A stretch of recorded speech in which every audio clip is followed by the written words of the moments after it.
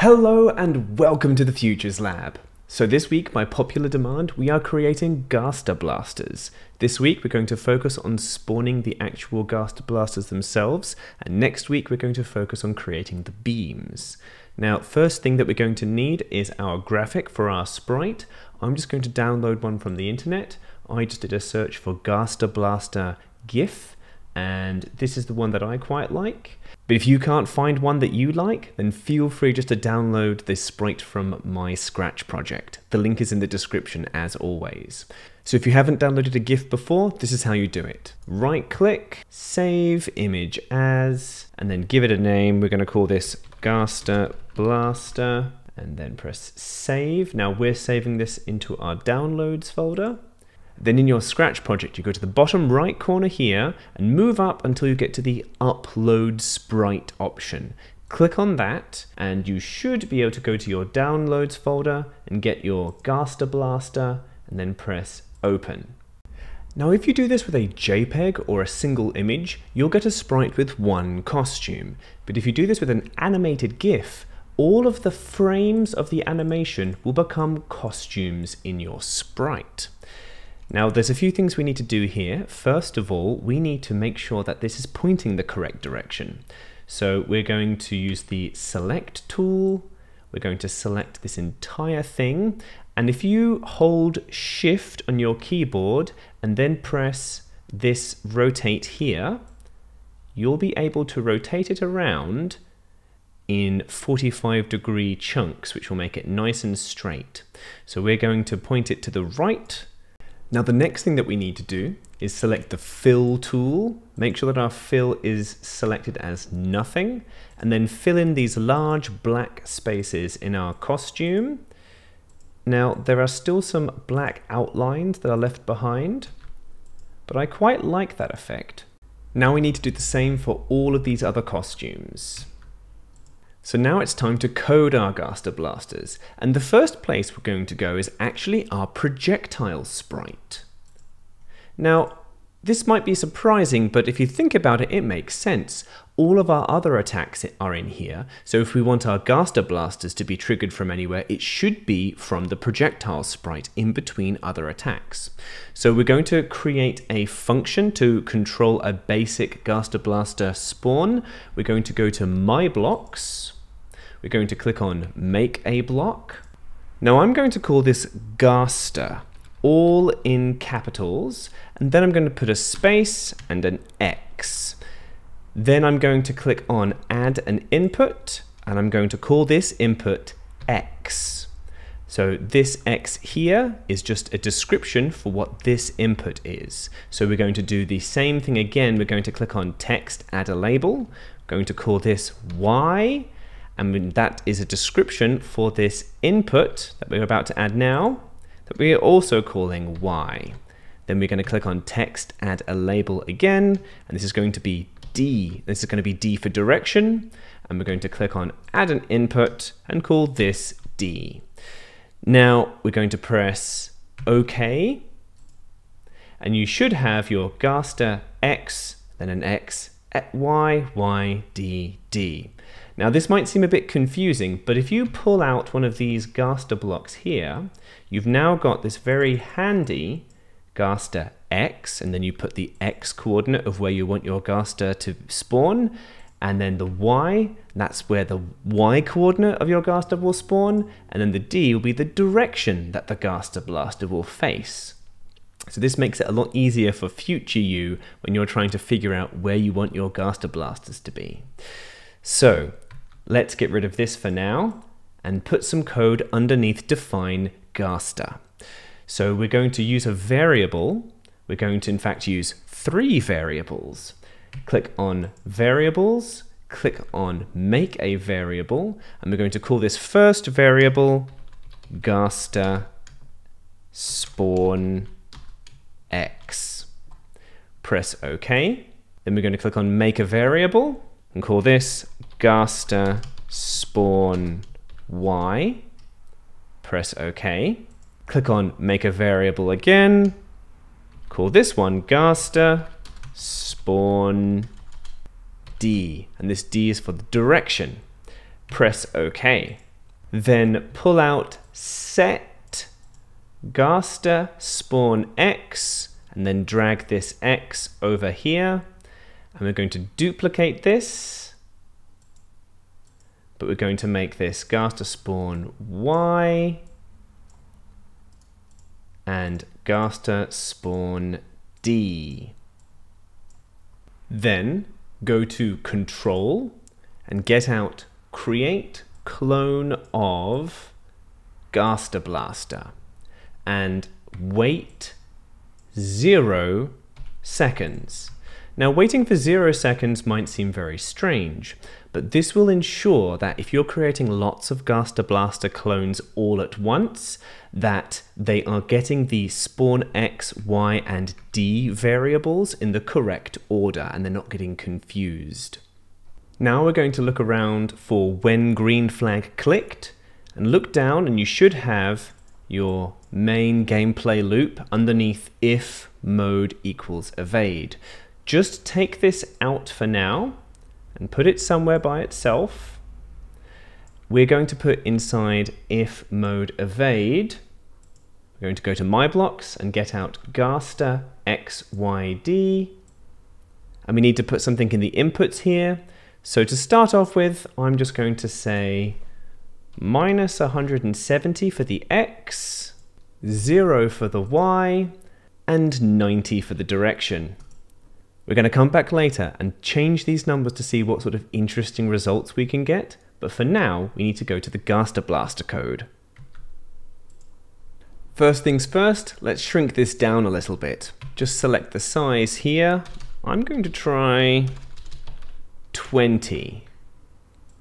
Then go to Events, get out when green flag clicked, go to Looks, get out Hide, then go to Control, get out when I start as clone, go to Motion, get out go to X and Y, and point in direction, go to Variables, get out Gaster spawn X and put it over the go to X, Gaster spawn Y and put it over the Y, Gaster spawn D and put it in the point in direction.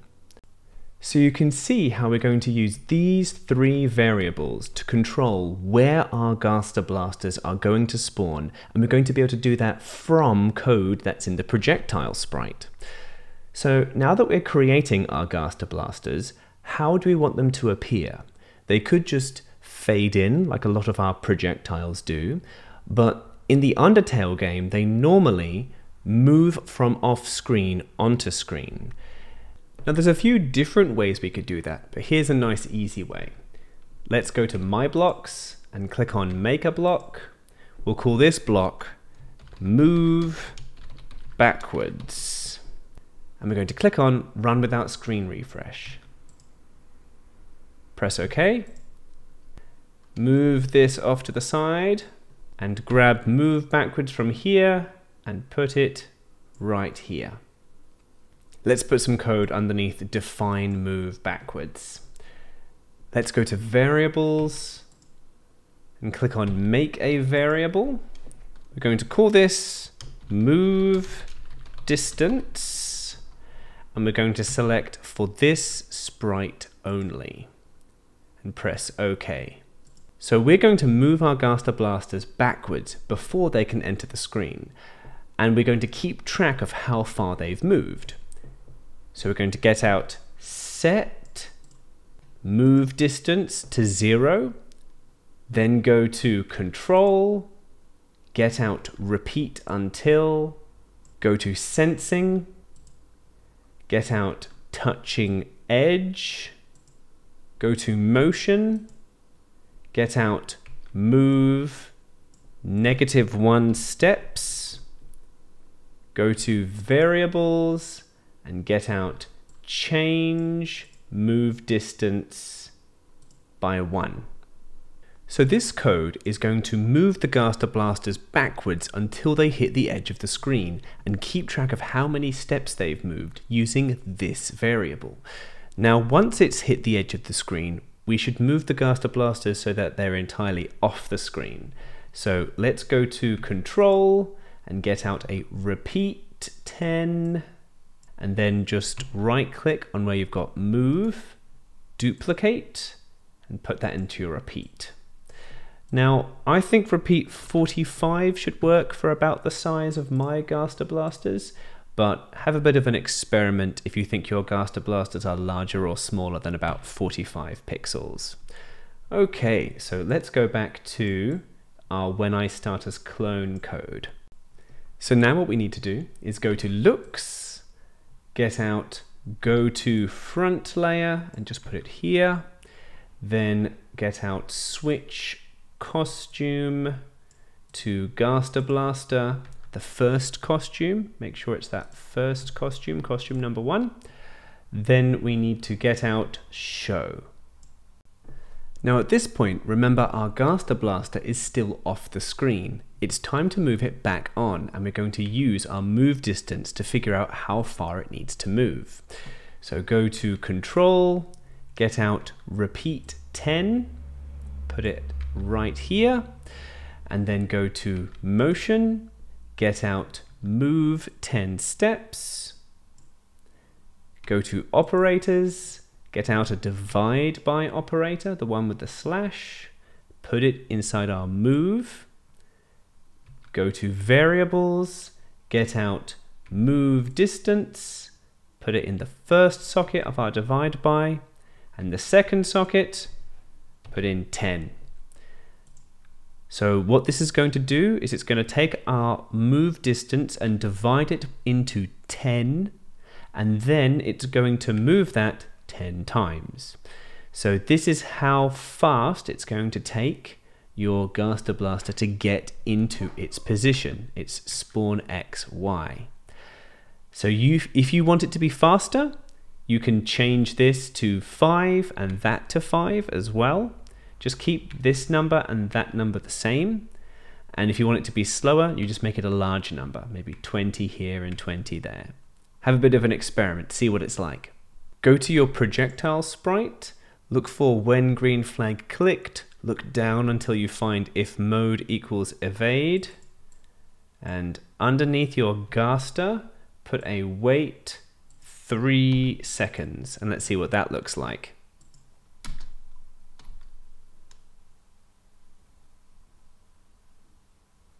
Oh, that looks very good. Okay, well let's head back to the Gaster Blaster code and then just scroll down. We want to put some stuff underneath our repeat 10. I think first thing I want to do is put in a wait 0.05 seconds. And then I want to animate through all the different costumes. So let's go to Control, get out repeat 5, go to Looks, get out Next Costume.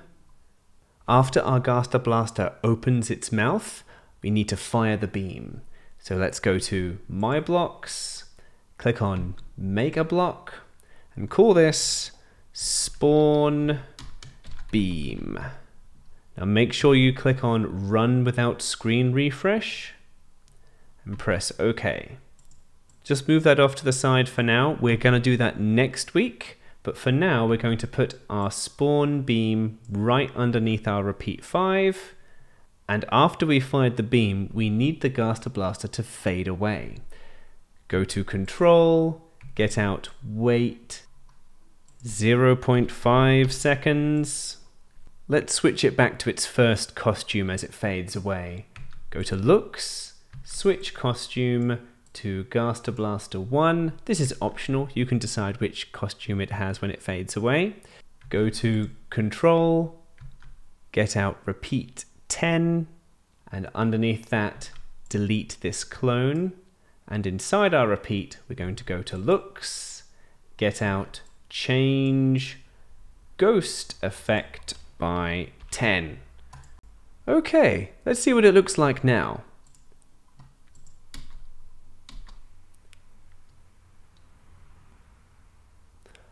That looks great. Awesome. I'm really happy with the way that looks. Okay, let's head back to the projectile code. Now, you could have a separate line for every Gaster Blaster you wanted to make, but that could make your attack patterns really long. So what I recommend is you actually create some more my blocks for particular attack patterns you want to repeat. Now I'm going to show you more of these next lesson, but for now I'm just going to show you how to make a sort of box attack using Gaster Blasters.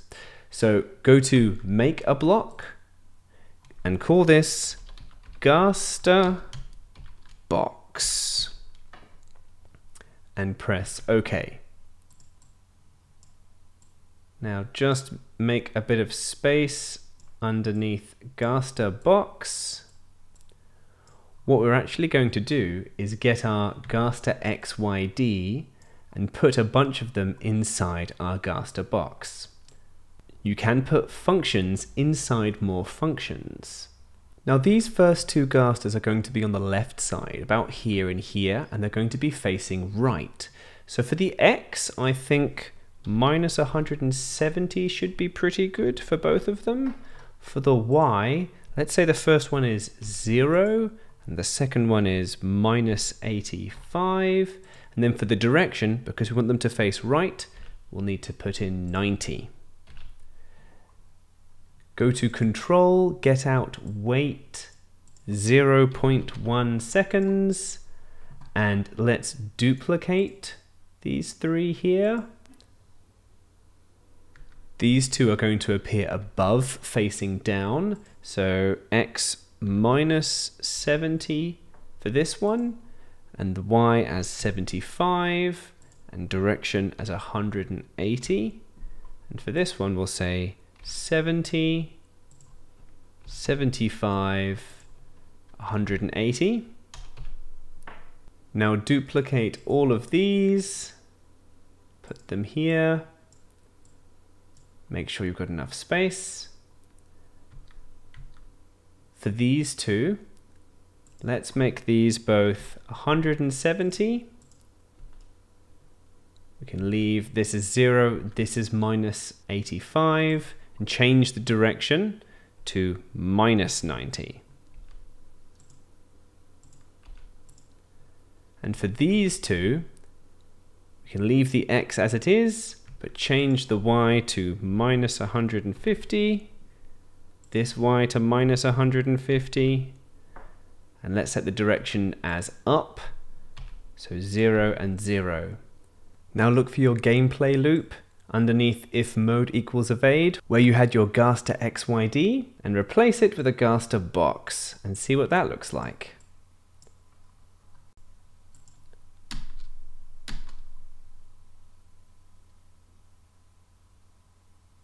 Oh, that looks great. Excellent. So at this point, you can get really creative and develop your own Gaster patterns, just like this one that we did just now. Try experimenting with different X and Y coordinates and directions. If you have trouble figuring out what the numbers should be for the X and Y coordinates, as we've done before, just get a sprite, drag it to where you want it to be, and take a note of what the X coordinate is right here, and the Y coordinate is right here. If you struggle to remember the numbers for the directions, then just go to Motion, find Point in Direction 90, click on the 90, and just drag it around and take note of the number, and then that will give you the direction that you're looking for. As always, subscribe and ring the bell if you want to see the next episode on making Gaster beams to go along with our Gaster Blasters. Let me know in the comments what you would like me to do next, or if you need any help. Aside from that, stay awesome, be cool to each other, and take care of yourselves. We'll see you next time, ninjas.